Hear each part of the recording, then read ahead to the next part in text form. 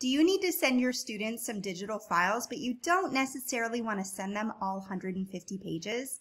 Hi, my name's Jennifer, and today on Simply Kinder, I'm going to show you how to break apart some of those secured files so that you can send them to your students in a smaller format using the program called Preview. Let's go ahead and get started.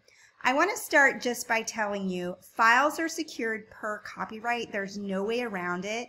The elements, the fonts, the clip art that we use requires our files to be locked. And so that is why our files do come secured. However, there are a few ways for you to break the pages apart so that they're more manageable for you in a digital world. This way is using a program called Preview. So what you're going to do is you're going to put find the document on your computer, hit right-click, open with, and select Preview. Now your file might already open using Preview, but if it doesn't, you can right-click open with. You can tell that it's Preview. You can't see in this screenshot right here, but up in the very top toolbar, it'll say Preview, File, Edit, View, Go, Tools, Window. If you're in a program like Adobe, it'll say Adobe, File, Edit, View, Go. So that upper left-hand corner is really key to making sure you're open in the right program. So now I've got this whole big file, and I don't want to send it. Number one, it probably won't even send digitally because it's so large. And I don't want to send my students all 26 letters in all these different ways that we give you. And so I want to extract just the pages that I need. So I'm going to find them over here. In the viewer pane over here. I don't know what this little guy is called, but let's say we're doing the letter D.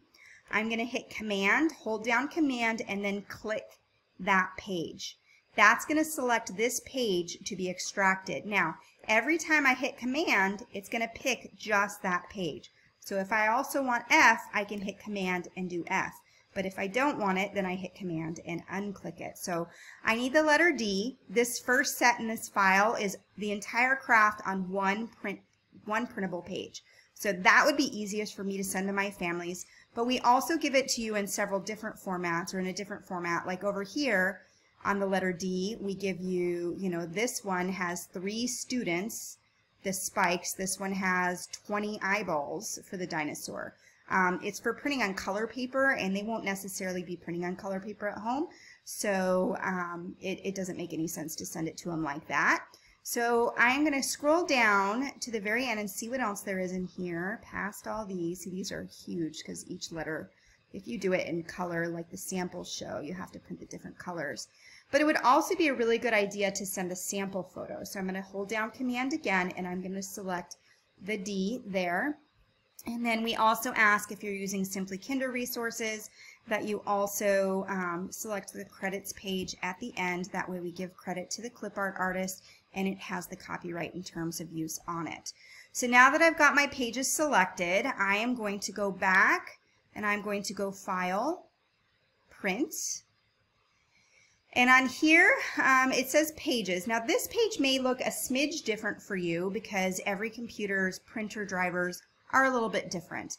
When I log in as my test user on my computer, which is what you're looking at now, it looks like this. When I log in as me on my computer, it looks a smidge different.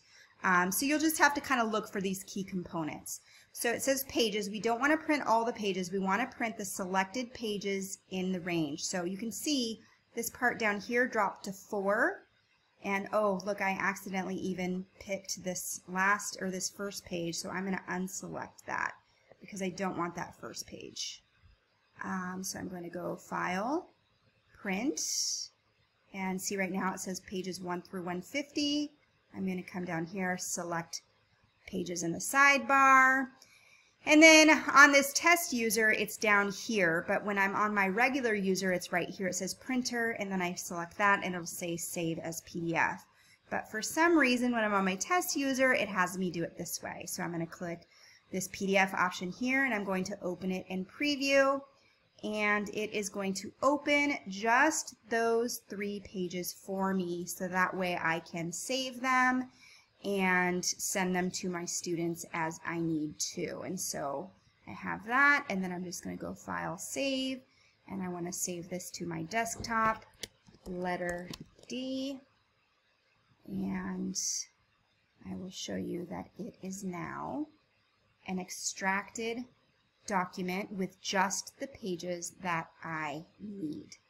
And so that's how you use Preview in order to extract the pages that you need so that you don't have to send the full great big huge Simply Kinder documents. There are 2 other ways to do this, and I will leave a link for you on how to get access to those. One of them is using Google, and another one is using Adobe, which is a free program.